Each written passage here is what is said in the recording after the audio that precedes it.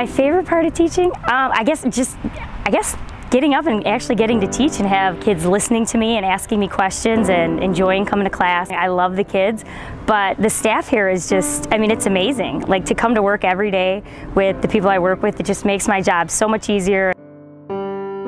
When I first started, they asked me to teach science club, or sponsor the science club, which is an after-school activity.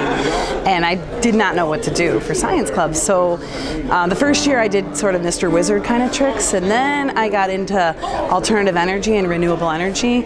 And I wrote a couple grants and I won them for A+ for energy.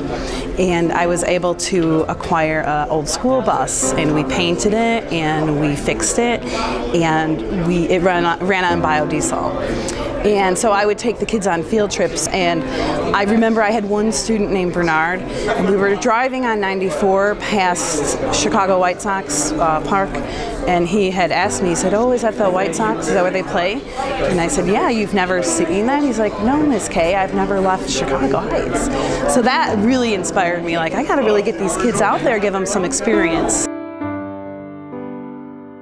What I'm proud is to see the kids learning a new language, because me not being American born, I know what they go through to acquire another language.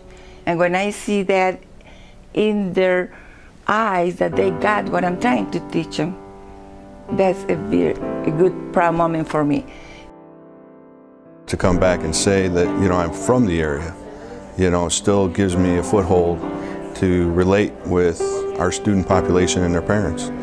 And you know, and as a matter of fact, we have, you know, some of the parents are former classmates and students that I've gone to, you know, that went through Bloom at the same time I was here. You know, so that it's been a chance to reconnect with people in that respect and see their kids grow up and help them grow up, and, you know, like, keep an eye on my friends' kids, you know, my teammates' kids while they're here at Bloom, you know, and that's meant a lot to me, because when we were here, we were like a family.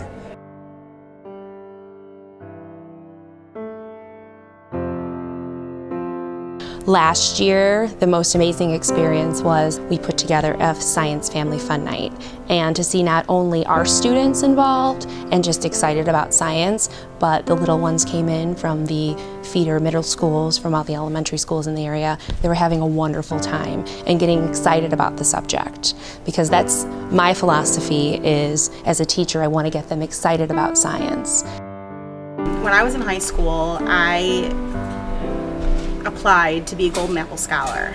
So in 1999, I was awarded the Golden Apple Scholarship, and in 2009, I was able to help one of my students get that award as well. So I helped a student get a $25,000 scholarship to college, and when I decided I wanted to be a teacher, I wanted to be able to help students, not only inside of the classroom, but outside of the classroom. So for me, that was kind of a defining moment, because it was literally 10 years after the day that I got my scholarship.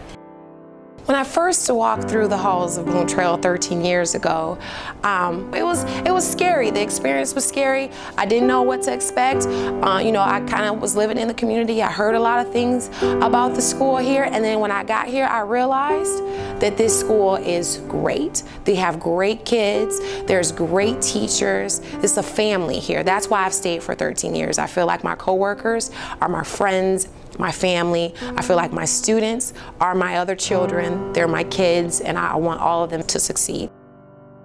I am Bloom Township. I am Bloom Township. I am Bloom Township. I am Bloom Township. I am Bloom Township. I am Bloom Township.